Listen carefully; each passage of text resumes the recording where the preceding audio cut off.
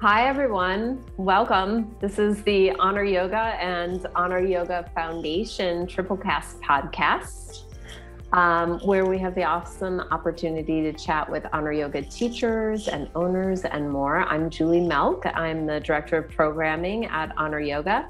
And with me today on the podcast is the incomparable Joshua Ansley.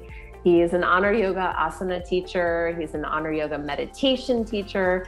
And for Honor Yoga, he teaches the 200-hour teacher training. So welcome, Josh. Thank you so much. Great to be here.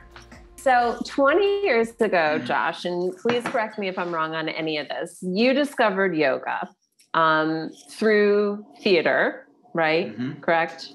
Yes. And since then, you've had extraordinary experiences that I've learned about, some of them out of body experiences. And you've sold all your belongings at one point, or maybe even twice. You've lived in Mexico. You're a musician. You've been in a rock band. I don't know if you're currently still in a rock band. You work with 12-step programs. So, I mean, you have a huge wealth of experiences, and I want to hear a little bit more about your intersection of all that and yoga. So if you could just maybe go through the timeline for us, we'd love to know. Yeah. How long do we have? I know, right? I'll keep it tight. Yeah, no, it's really interesting for me to just hear you even say some of these things. I guess I didn't realize that, Julie and I were talking earlier too, just about understanding our own self-worth. And it's like one of my biggest things. And just hearing, like, I was like, if I was listening to the introduction of like some of the stuff, I didn't even give you all the stuff. Like, and I'm like, this is a pretty cool, this would be a pretty cool guy. I was just getting like choked up a little bit listening to somebody else describe all the things that I've done, So that was pretty interesting. And really that leads to the whole core of everything is that at the core of everything is that we are these beautiful divine beings is really what is honestly what I believe, and part of that is experiential and part of it is from the teachings.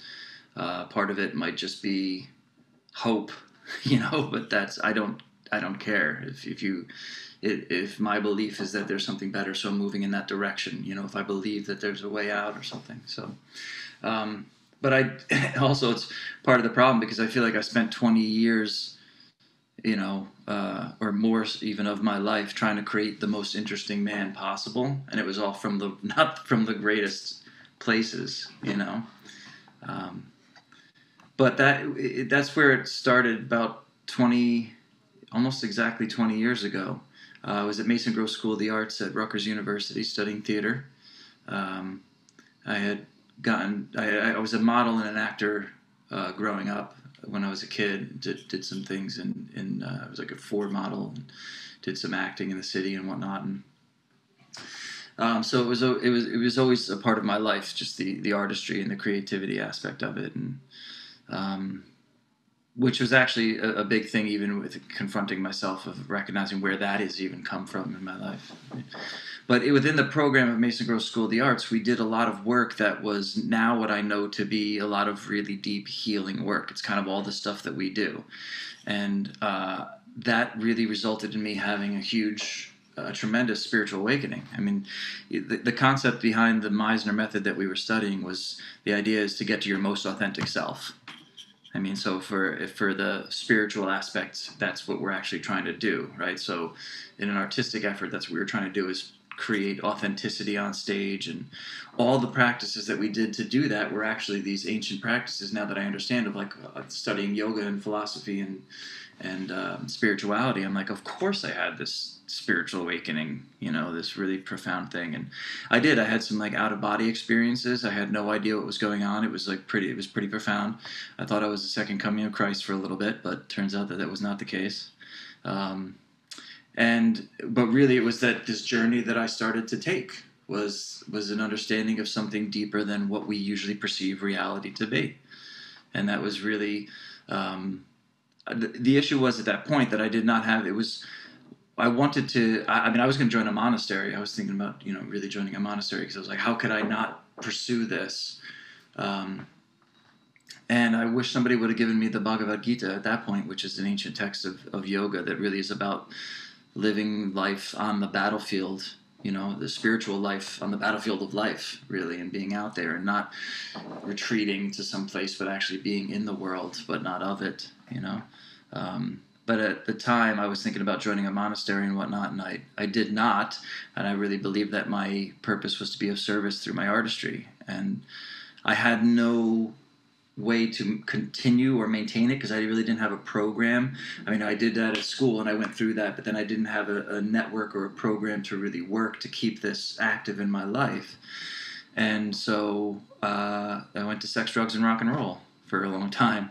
And that was, I got signed as a musician and toured for years as a musician and, did acting and music for a long time. And going through that experience, I didn't, like I said, I didn't really. That's in those times is actually where I wound up. Earlier on is where I wound up getting into actual yoga. But I would only use yoga when things got really bad in my life. Was how it actually worked. It was like things would get really bad. I'd be so confused or not, and I'd bring yoga back into my life. So it was very intermittent and on and off. And it sounds so simple, but once I realized that I could actually have what would my life be like if I actually did yoga and pursued this sort of stuff when things were good, that's when I brought it into my life on a more regular basis. And so it was intermittently through my life with like music and all that kind of stuff. And then about 10 years ago, so it was about 10 years after I had started intermittently, about 10 years ago, I had another sort of awakening. I broke up with a girl, quit my job, did some yoga teacher training, went vegan, quit drinking, sold all my stuff, and moved to Mexico, like you do, And it was it was different than the first time. I'm glad I had the first sort of awakening to really know what was happening, to have some sort of reference point to go to, because it was at least then I had, when I got into things at that point, I have been now sober for 6.5 years, because at that point I stopped, but I didn't have, again, a program of anything. There was nothing that I was doing.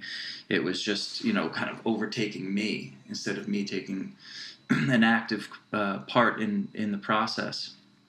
So when I moved to Mexico, things went really bad down there too. It was usually through relationship, and that's where most of my troubles came, from understanding how I relate to the rest of the world. And I wound up moving back from Mexico like 6.5 years ago, and had to get sober in a lot of different 12-step programs and therapy, and it became much more real than some sort of mystical, beautiful experience. It became like a real practical understanding of how I'm operating in this world and need to reassess and evolve and transform into something different, which is now a daily process in my life. So I don't know if that was what you were looking for. Absolutely. I mean, more. Thank you so much for all that. There's so many golden nuggets in there that I want to pull apart. One of them that you answered, so I don't have to ask that question, but you mentioned being part of the world, in the world, not of it. That's what you said. Will you explain that? Will you explain that more? Like, what does that feel like? Freedom.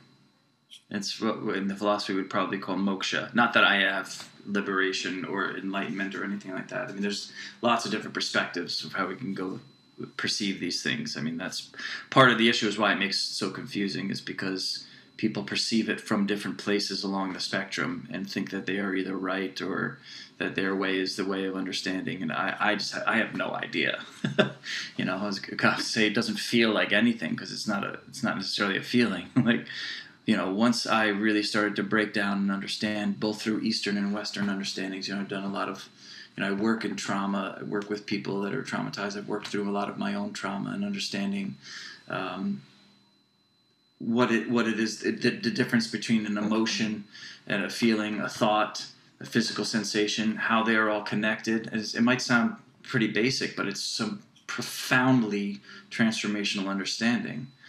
And the deepest teaching was that I kind of have a mix of, I was raised Roman Catholic and I went to Catholic school and have a lot of Christian background, but it's not, I was not practicing, and it was not something that was, important to me necessarily, but it was the only reference point that I had when I had spiritual awakening in the beginning, the first time 20 years ago. And at that point I started reading about yoga from Paramahansa Yogananda, an autobiography of a yogi, and actually one of his followers had a book called Christ Consciousness. And I started to really get into the similarities between Christ and Krishna and these perspectives, and not really recognizing it as the human being. But they talk about this. I could go off on a lot on this, but like you opened up that door. But the idea that when an ascended master is talking and he says I, he's not talking, he or she is not talking about the mind-body complex that personality is apparent to us in this world's duality, right? What they're referring to is the I is the ultimate consciousness, is that which is beyond all of it, that which is, dare I say, doesn't even exist, actually, because it's beyond the existing reality. And so it's sort of like becoming the Sakshi, the witness we talk about sometimes. There's this concept of being the witness. And so when you become a witness to your thoughts, whatever it is you can really witness, you can witness your body. You're not necessarily that thing. And the teaching then is that you are the awareness by which all of those things are known.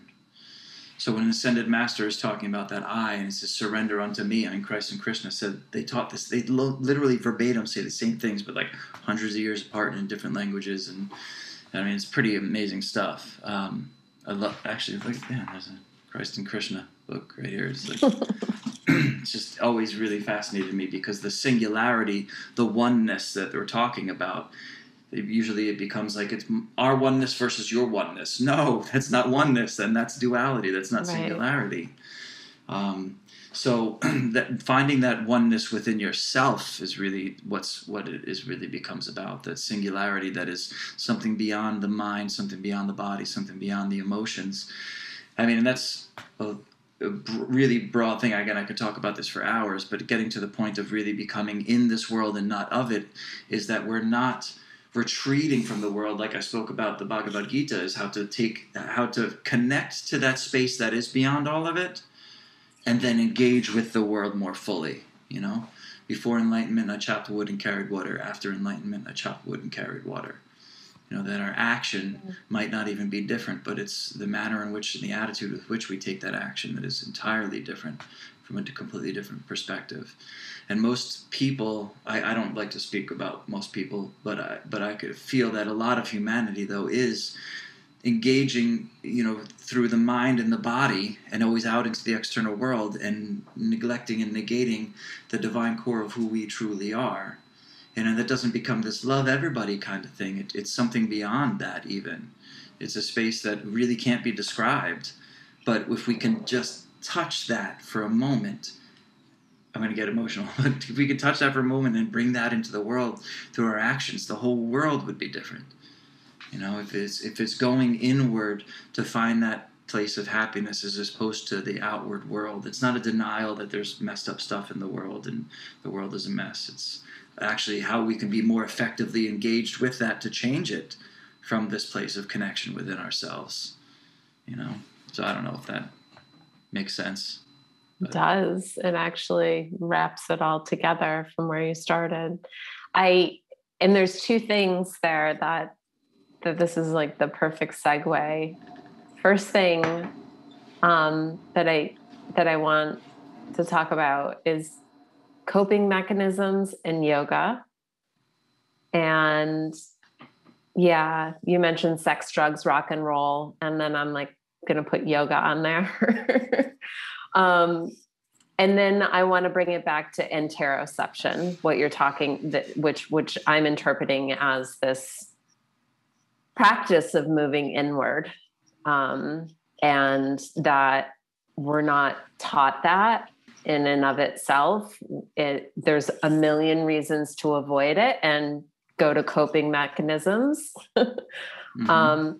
But let's start with just coping mechanisms in yoga. When I say that, what brings to your mind? Like, I used to be much more, it's funny, I started a lot with this Vedantic philosophy, which is at our divine core, and it's something beyond our mind and our thoughts and all this kind of stuff, and it's this really great principle that can be life transforming. But oftentimes, then what that doesn't do is necessarily hold space for all the things that are happening in our minds and in our bodies, and is not compassionate. And there can be a lot of gurus and leaders and things like that can be insensitive to what is happening in the mind and the body and these places, the mind-body complex of their followers or individuals or whomever, yoga teachers. I don't need to be just the guru aspect of it, but because the issue is, for me, it's all in my mind. That doesn't, now that even like that right now, it's like it's not all in your mind. It doesn't mean the injustice is not happening. That's what I said, in the world, right? But the suffering is not caused by the world, but how I relate to it. And I even struggle with being, a white man saying things like that, because I don't understand the different struggles of other people. So I can't go to a black woman and tell her that the suffering is not in the world, but how she relates to it. But in some sort of understanding of how we can. That doesn't mean you change the way you relate to it, so you just have to accept this awful atrocity. Maybe the way you relate to it is you get yourself away from it, or I don't know how that manifests in this reality, in the dualistic sense, in the external world, right? And there's a lot of different theories on that, working outside in and inside out, right? And I really kind of believe in both. I think that the information that we are that at our core we are this divine, beautiful thing, is sort of the alpha and the omega. It's the beginning and the end, the first and the last. It's a piece of information that can bring me on my journey towards that, while I sift through all the stuff then, having that as a center point of strength and stability, to then ultimately get to that point at the end, hopefully, maybe that's just a carrot that brings us eternally on towards a better space, and there is no end goal. I don't actually know. So I think that it's important to, for me, when it comes into something like restorative yoga, like I used to have this mindset from this Vedantic perspective of yoga is not an escape. Yoga is not an escape. It's getting into things. But then now I'm like, hey, if you need to escape and you're using yoga instead of drugs, alcohol, food, people, cigarettes, work, gambling, whatever it might be, then I think that's a wonderful thing. Because then at some point on your process, you're going to recognize, hey, wait a minute, this is where I can leap off from here now, and take a new step into something deeper. I mean, that they say that the hardest thing about enlightenment, which I have no idea because I'm not there, but is to actually let go of the spiritual process. Is because it's the desire for things that actually, it's from a Buddhist perspective, is that the desire is what's causing the issues, is the agitation. And that comes from avidya, which is ignorance, the ignorance of the divine core of who we are. So we go into the external world to find it, be it in drugs and alcohol because we're avoiding something, or be it in how much hummus I eat now. I don't really have many vices now other than hummus. And now even, Megan, my girlfriend, who's another incomparable teacher at Honor Yoga, she was joking about, it's kind of an expensive hummus habit. And I don't mean to joke about it, but it's how things have changed.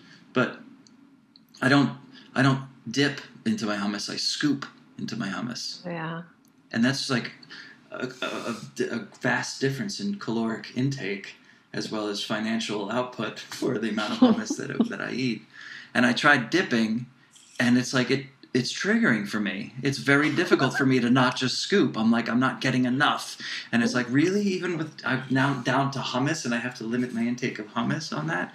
But it's my mind and my habits and my patterns are constantly looking for something. But if I'm on hummus as opposed to, alcohol, then that's a process for me, and that's good. So I don't know if this is all making sense, to kind of like you said, bringing it back, where it's like, I do believe that if yoga is your coping mechanism, I think that's fantastic, because then inherently within the teachings of yoga, be it next week or 40 years from now, I say to my students all the time, I realize that it's like maybe one day you'll be like, oh, that's what he was talking about. Yeah. I've seen my students do that on a physical level. I've had a student, I remember for like 6 months in my class, and she literally was like, oh, that's what you mean. It was some cue about pulling the abdominals in or something like that. And she was like, that's what you're talking about. She finally experienced what I was talking about when we were in the class. It was pretty interesting to see. But I think that's even for myself. I'm like, maybe one day I'll be like, oh, that's what I'm talking about. That's great.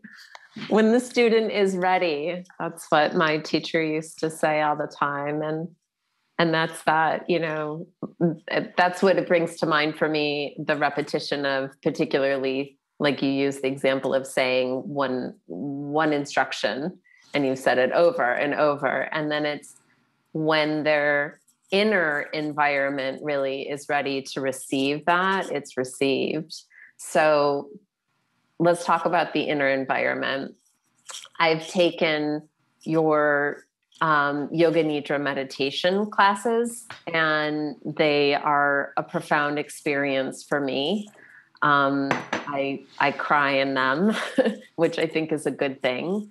And yoga nidra in and of itself, for me, has been really the number one way for me to become imaginative about my inner world and bring that imagination of my inner world to like a real experience of my inner world. Tell me about your history of yoga nidra. Like what was your first experience with that? How did you start teaching it? What impact has it had on you? It's had an incredible impact. I feel like thinking about it, when I realized it was actually my first experience with it was doing voice and speech work in school, 20 years ago. And there was a voice instructor that I had. I mean, a lot of it is about connecting and, to our breath, and really having the support of our breath. I mean, it's phenomenal how many similarities there are between the acting and understanding yourself and the emotions and why we do anything like that we do.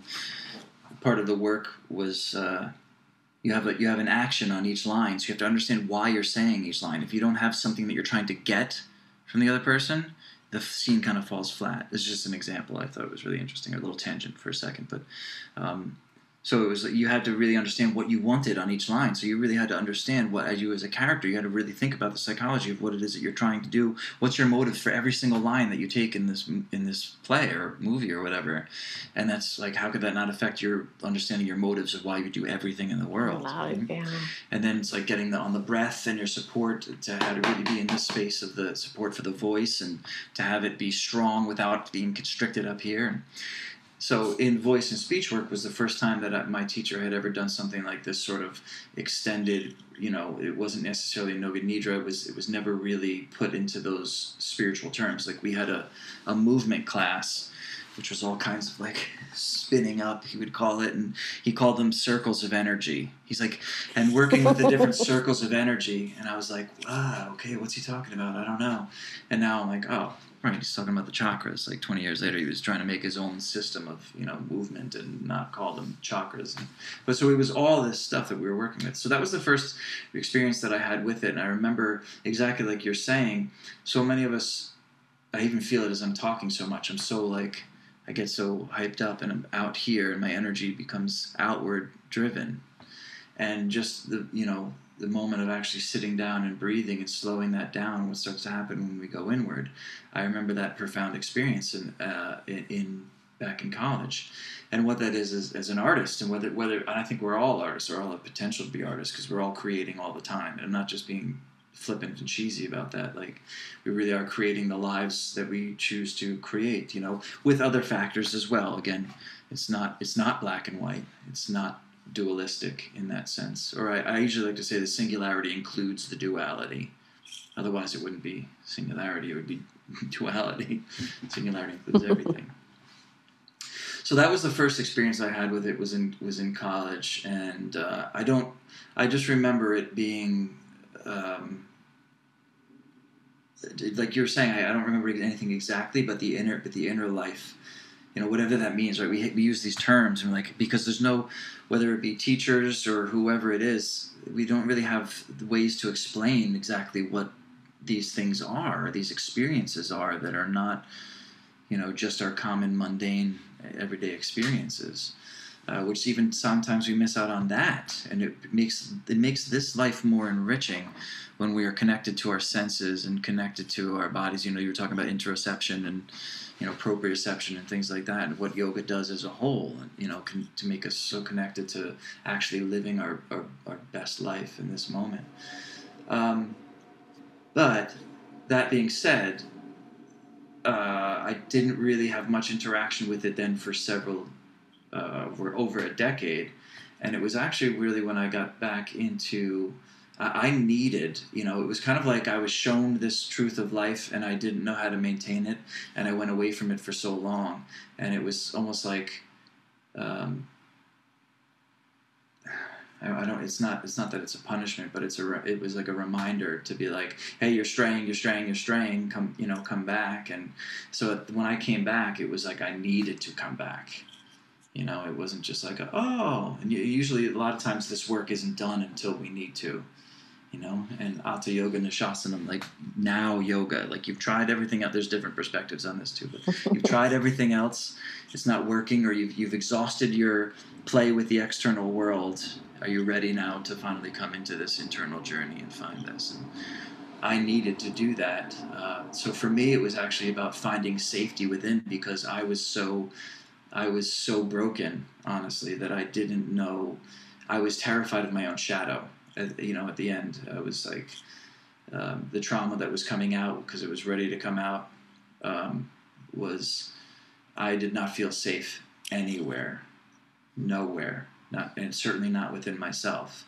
So it really came into finding a practice that really actually in restorative yoga was really where it came back in, and taking restorative yoga classes and having to find that space of peace within and find that stability. And I had to believe the Vedantic teachings. I had to believe that it started to make sense to me that everything in this external world is constantly moving and changing. It's in constant flux.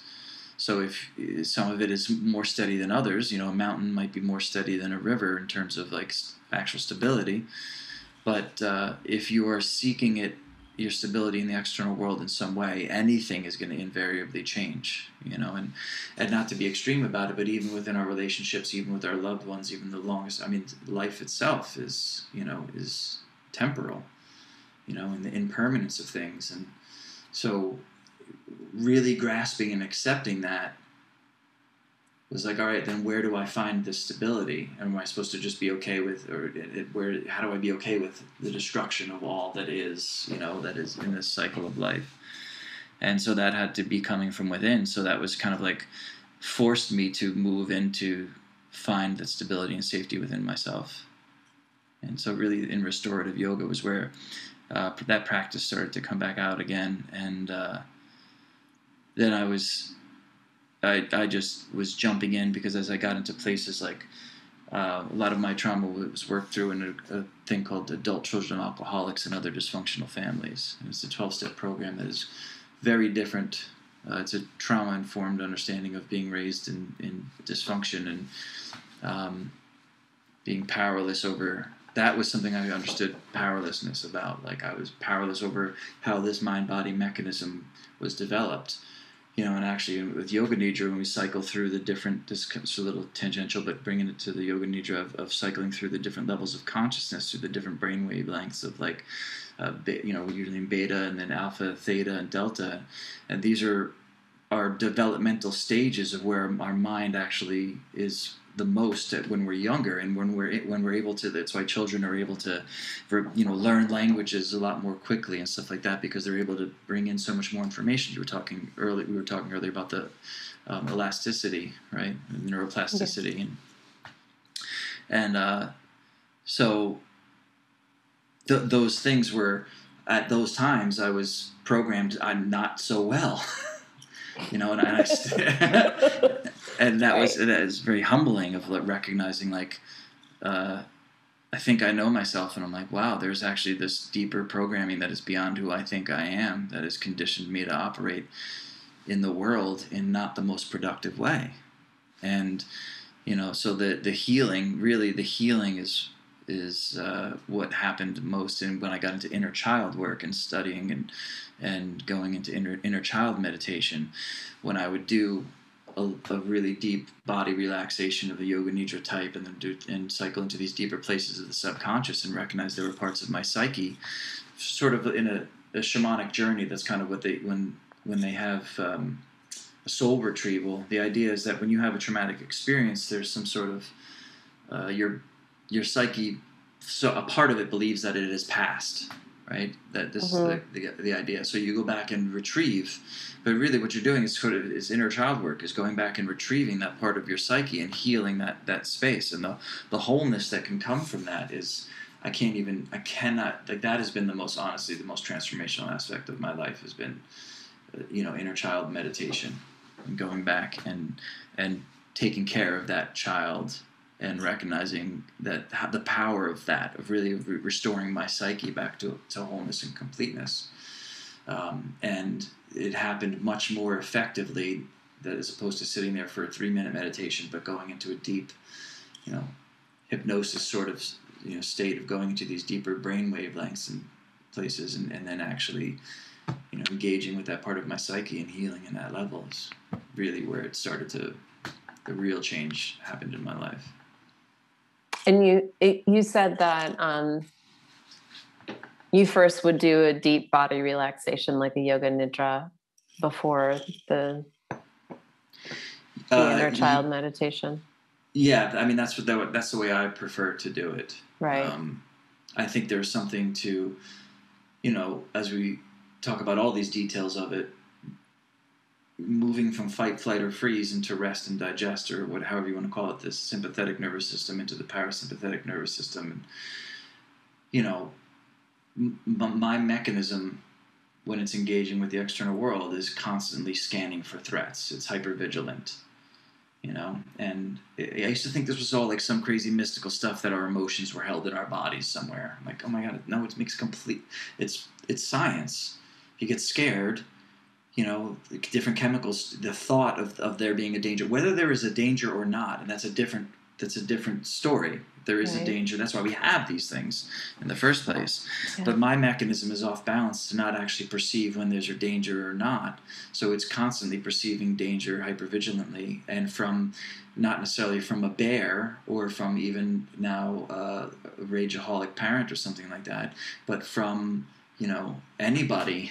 That, email. From Julie's email, that I'm like, something's wrong. It's like, no, nothing's wrong. She's actually trying to see if you want to do an interview for something, and then I'm like, then do I even have something to offer? There's all this conditioning that comes in. So the body scan was so important to me, because I need to go to work the body into recognizing that it is safe, that on these deeper levels. I can sit here and relax, but there's muscles all in here. The fascia is all tightened up in ways that is still holding on, because it's just so used to holding on. So as I can breathe and slow everything down and literally change, the makeup of everything that's happening in there, and get it to be get myself to recognize that it's okay. or get my body and my mind. Myself is always okay. My body and my mind just don't know that. So. Yeah. So, and for those, so use the body to control the mind. That's one of my favorite practices. It's one of my favorite sayings. It's one of my favorite scientific theories is, don't try to use the mind to control the mind, but use the body to control the mind. And I think that's where practices like Yoga Nidra has really made its influence on me and my triggers, my traumas, right? Those experiences that you're talking about, they served us when we were small beings and did have to fight or freeze or flight.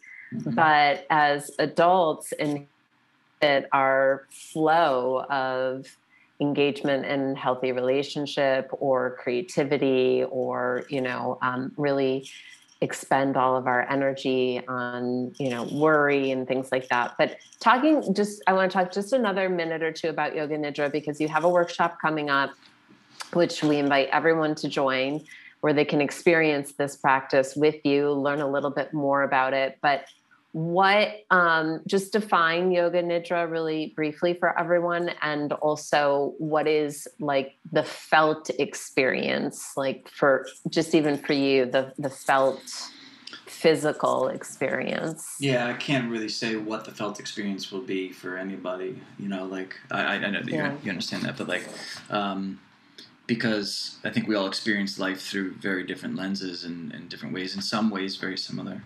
The Nidra itself is a very relatively recent developing practice, based on a lot of ancient teachings, but it's not actually an ancient practice. It was around from the 1970s from Swami Satyananda.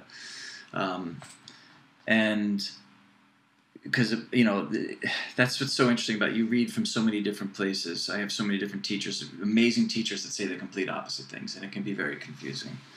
One of my greatest teachers was is not about relaxation, and it's no, the ancient teachings it moves from the subtle to the gross. So it's kind of the opposite of what you're saying about use the body to. But I used to be in that mindset, if you will, or that something beyond the mind, then the higher power is where we go to control the mind. And I'm like, okay, but working a way back in.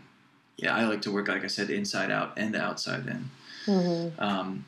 So Yoga Nidra is a relatively newer practice where you there's several stages to it. There's you set an intention, and and I do take some liberties with it. It's kind of an open interpretation of things, but it usually involves a body scan, and it kind of involves a rotation of consciousness, as I was saying, of getting very, very relaxed and moving into different stages of consciousness through the mind. So you kind of come in and out of consciousness. It's not like you're, the workshop's going to be an hour and a half.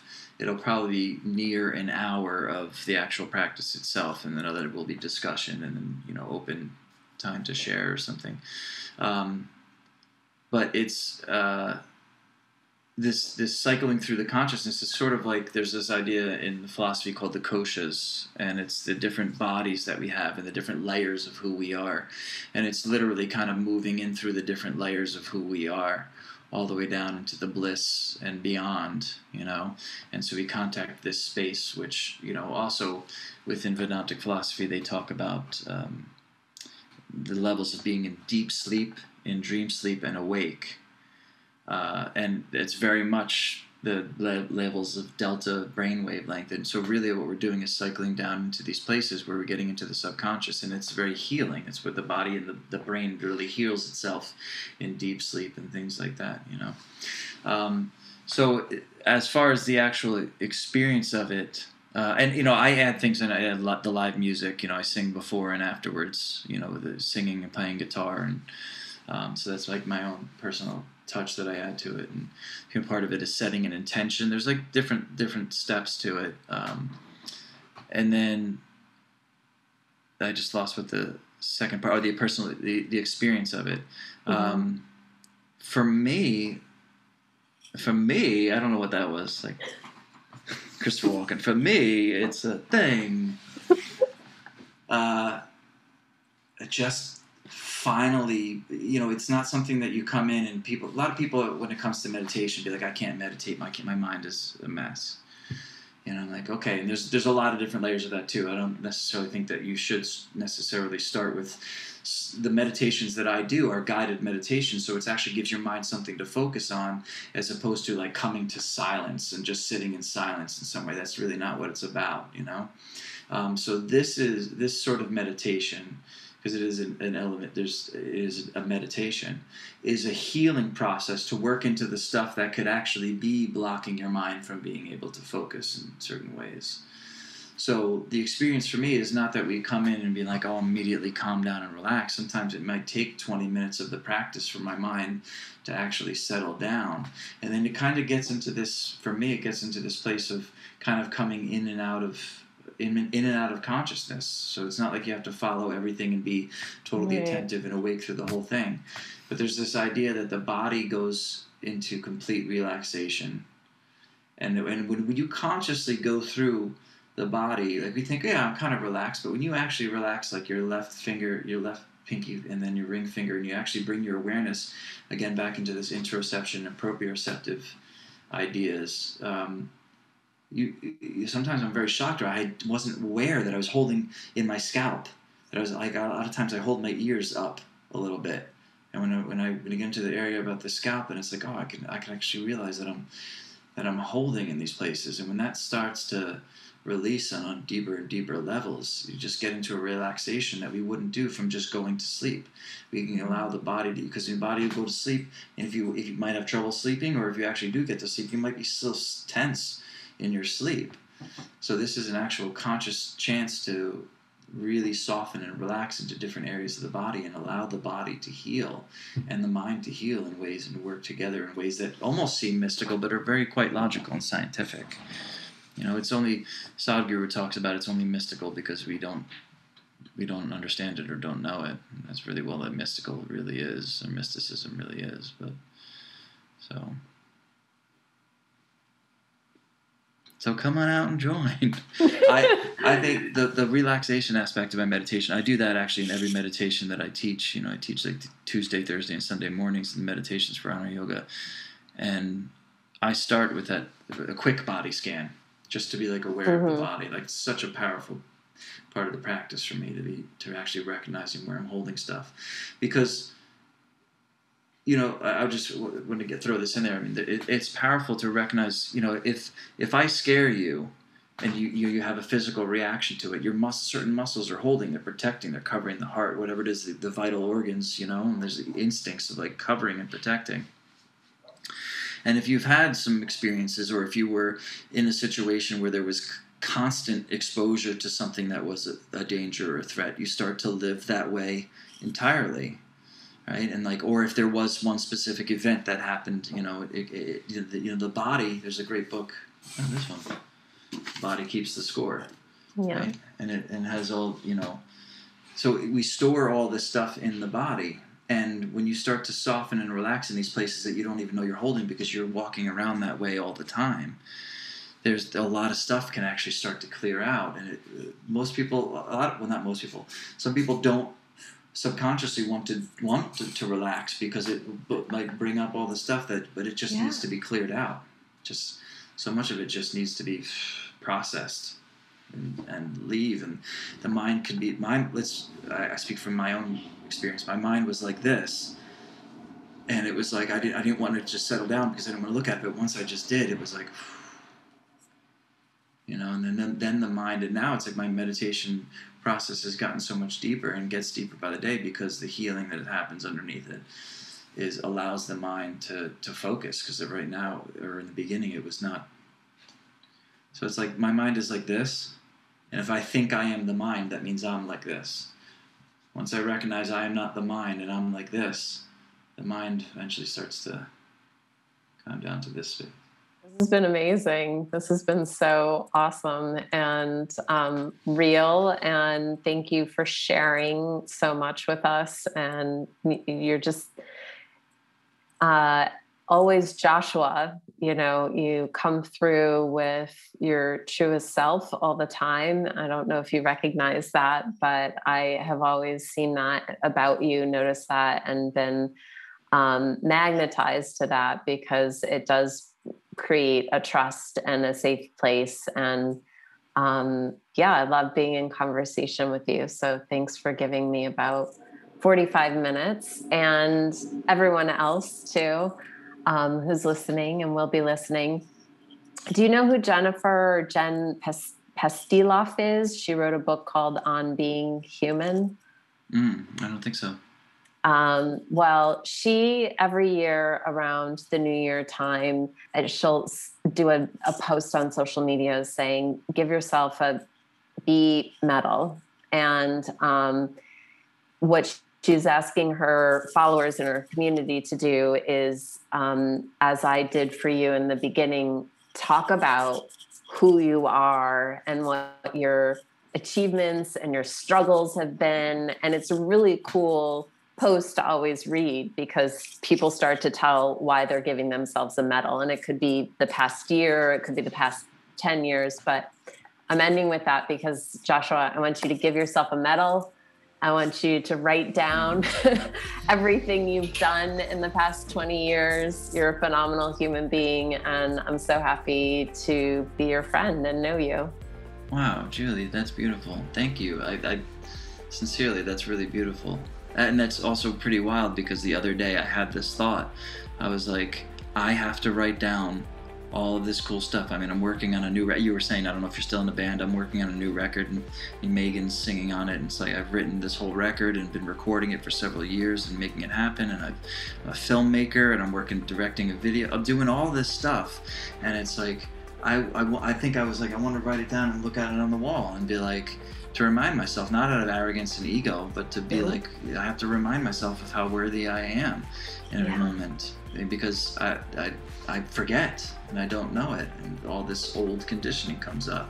So that's amazing that you say that. So now I know that I have to do it, because that was literally in my thought process. Good. Yes, the signs are there. I want you to do that. I do it. I've done it on the daily before, just to get through certain days and periods of my life where I took a walk today. I fed my dog today. I played with my dog. But like all these things we don't give ourselves credit for, even if in a 10-hour period. But you, my friend, yes, you deserve a medal. And you deserve your own recognition of your own work. Thank you so much, Julie. You're so welcome. I'm so happy to have had this time with you. Have a great day, everyone. Thanks for listening in. Yeah, if you have any more questions, feel free to email me, Julie at Honor Yoga. I almost forgot to announce, August 25th is a Wednesday in the evening, 7 p.m. Eastern time. So if you're on a different time zone, just note that 7 p.m. Eastern time to 8:30 will be Josh's Yoga Nidra workshop. You can attend via live stream and sign up at any Honor Yoga website for it. So go to your home studio website, sign up in the workshop section of the page, or Mind Body. Did I forget anything, Josh? I don't think so. Okay. Okay, cool. All right. Have a great day. Thank you.